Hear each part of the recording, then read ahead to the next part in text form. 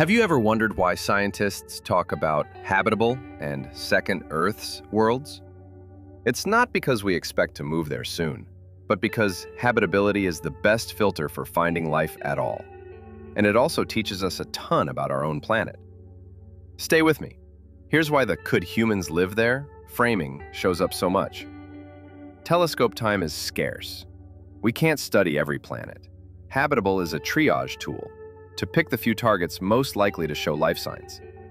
Biosignatures need context.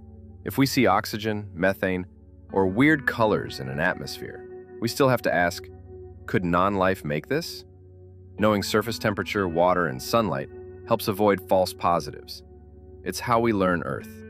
Comparing other worlds lets us test climate ideas. Why Venus ran away hot, how snowball states happen, how magnetic fields and oceans stabilize climates. It feeds directly back into Earth science. It sets up the next decade of missions.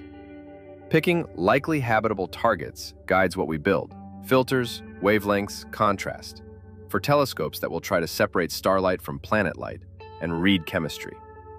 Even if we never visit, a census of how many habitable-looking planets tells us if life should be rare or common.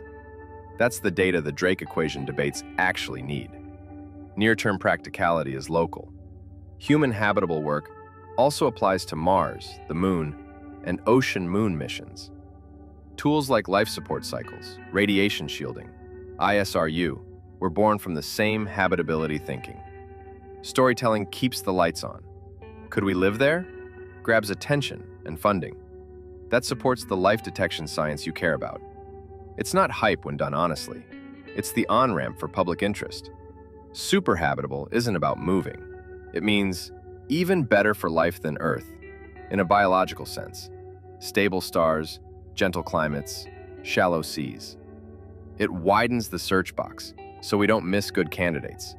So when you hear second Earth, read it as shorthand for a world where life could persist.